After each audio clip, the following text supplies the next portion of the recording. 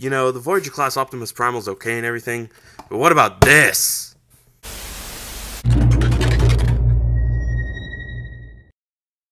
Sup guys, and in this video, we're going to be taking a look at the new Transformers Rise of the Beast Japanese exclusive Takara, Ultimate Optimus Primal. Now as you can see, this figure is way much bigger than the Voyager class Optimus Primal. And it's a pretty big figure, and very heavy. Unfortunately, it is only sold in Japan, but Big Bad Toy Store did get a hold of these, so I recommend you check Big Bad Toy Store out. Now this guy, of course, isn't really that accurate to Optimus Primal, but I believe this figure was based off of early concept art. I mean, does it really matter? Because I think this figure's pretty cool the way it is. And it serves really well as like a kid's toy, believe it or not. Okay, first of all, we gotta talk about that head.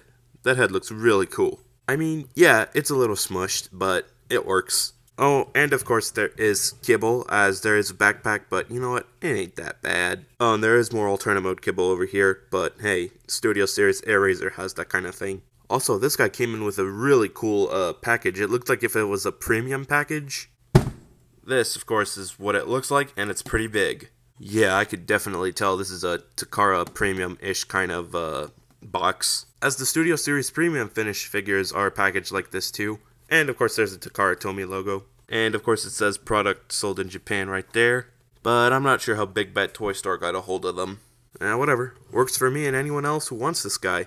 Anyways, let's get down to the accessories. Now, I gotta say, this sword is really cool. I mean, it's not accurate at all, but I do like the way it looks. Especially since they have the orange heat. Kind of reminiscing Optimus Prime's blades. It works. Hasbro has always done this to mainline figures that have swords like this. Now what's interesting is that, of course, the swords go through here, but you're going to have to close in the fingers because this guy has articulated fingers. So you have to close them in just to secure the grip for Optimus Primal holding his swords. And of course you could have Optimus Primal dual wielded, or you could actually close in the swords, that way Primal's holding both of his swords in just one hand. And if you're done having his accessories on his hand, you could just put them right there on that little groove. Now, like any usual figure, that would have been it for accessories.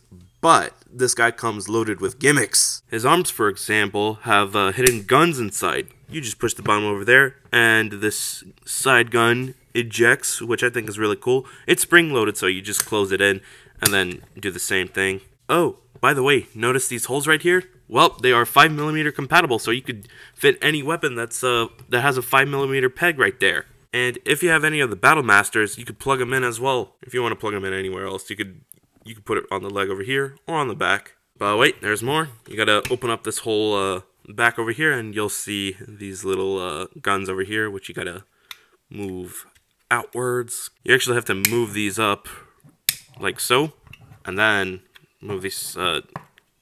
Move his little shoulder guns out. For some reason I can't do it, but I'm just going to use his missile real quick to move him out, and then you just go ahead and close everything in. Come on. There we go. And of course he has his little shoulder cannons, which I think is something that he had in Beast Wars. Anyways, you're just going to put in the missiles in there like so. Now here comes the sad part.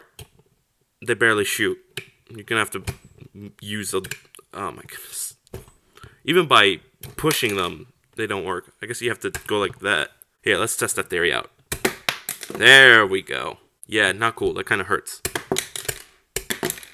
Whatever. You know what they say, no pain, no gain. Oh, by the way, here he is loaded like it's a battle optimation. Never mind the swords. Just never bring him to a gunfight. But wait, there's more. If that wasn't enough, you could actually flip his face. You could open this up, rotate that, and you could actually switch his face from mask face to mouth face, which I think is absolutely epic. And this is something Takara Tomy has done with other products, like the Age of Extinction Leader Class Optimus Prime. You know, this is an Ultimate Optimus Primal, but it looks like a Leader Class figure from 2017, specifically for Age of Extinction and The Last Knight.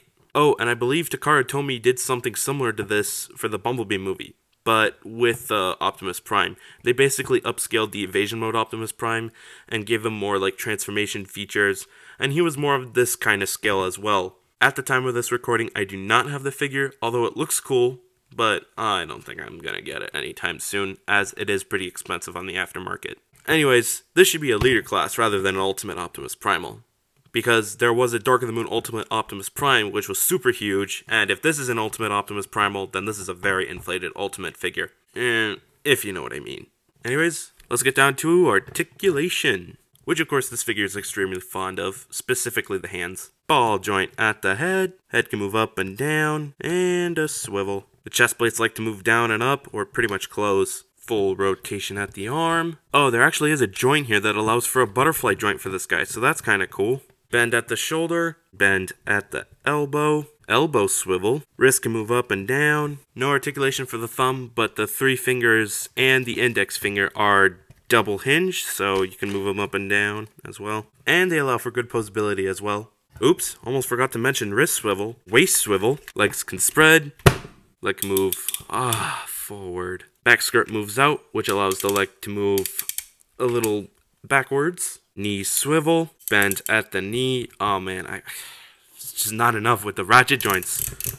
That's missed. And unfortunately for the foot articulation, it's just a pivot joint. Unless you want to cheat and move this out, like kind of like this. Oh wait, hold up, the foot can actually move up and down. And yeah, that's pretty much it for articulation. Anyways, let's just get down to size comparison. Starting off, what better way to start off with the Voyager class Optimus Primal? War for Cybertron Kingdom, Voyager class Optimus Primal, which if I'm being honest with you, isn't really a figure that I play with that much. But hey, still have it, because it's worth a lot. YOLO Park Primal, YOLO Park Prime, Mainline Optimus Prime, Mainline Rhinox, Mainline Cheater, Mainline Airazor, Studio Series Airazor, Studio Series Cheater, Studio Series Rhinox, Studio Series Optimus Prime, which I heard is being discontinued Target exclusive wise, Studio Series Scourge, and if that wasn't enough, here is next to the biggest thing I have Transformers wise, that being the Transformers Dark of the Moon Supreme class? Jetwing Optimus Prime. Yeah, this is not a fair size comparison. If I did a size comparison with him and the Last Night Leader Class Optimus Prime and Last Night Leader Class Megatron, then it would have been a little bit more fair, but I think this one's, yeah. Goated figure, by the way. Well, anyways, let's just get down to transformation, which is pretty much a breeze. I guess what you're going to do first off is open this up, rotate it, and it reveals the chest for Optimus Primal for his maximal mode. Move this whole thing down. Hold up, rotate this as well so it allows more space for you to move this down, and then make sure you rotate everything. And I could be doing this wrong, but what I do is I keep the head like that, and then I just go ahead and close in the rest of the body, and it reveals this really cool looking maximal head. Anyways, untab the backpack, which is pretty much the butt, rotate it, leave it down like that, do the same thing like that, I guess, and then fold in the front toes, and then lastly close in the little shoulder pads. And here we have Ultimate Optimus Primal in his maximal mode. Now this is one beefy boy, and I gotta say, details are pretty cool.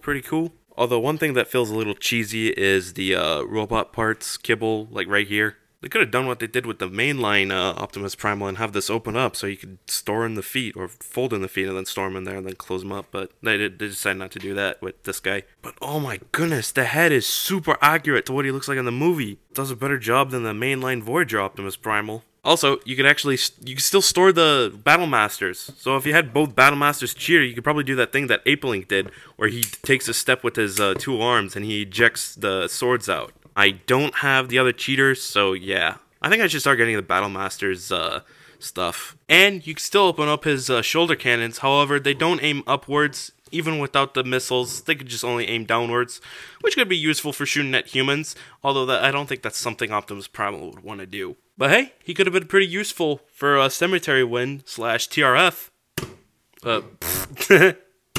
There we go. Ooh, that one did better.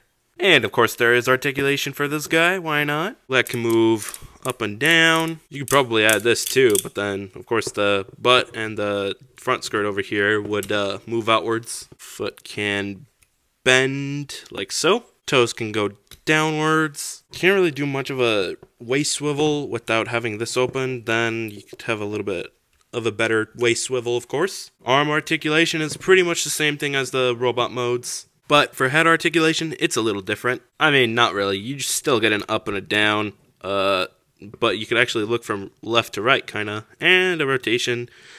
No ball joint, though. That's fine. Oh, and by the way, weapon storage is pretty much the same thing. Oh, and before I conclude, here he is next to mainline Voyager Optimus Primal. Holy smokes, does this guy look like a deluxe class? Oh, and because why not, here they are next to Optimus Prime. As you can see, Optimus Prime is a little bit bigger, height-wise of course, which is pretty expected. But man, does this big guy make Voyager Primal small. Whatever. Anyways, I think that's pretty much it. I think that's all I have to say for this guy. If you want to get him, go check out Big Bad Toy Store. Oh, overall, he's a pretty cool figure. If you want to get him for just the fun of it, then yeah, I'd recommend it. But he'd be pretty good for a collector's item as well, as he is only sold in Japan, and for the US, that would be pretty scarce, and that would make this guy a little bit rare. But anyways, if you like what you saw in this video, be sure to slam that like button, be sure to share it with your friends as well, turn on post notifications so that way you don't miss another video, and most importantly, be sure to hit that big red button so that way we could pass 5,000 subscribers before 2024. And yeah, I think that's pretty much it. See ya!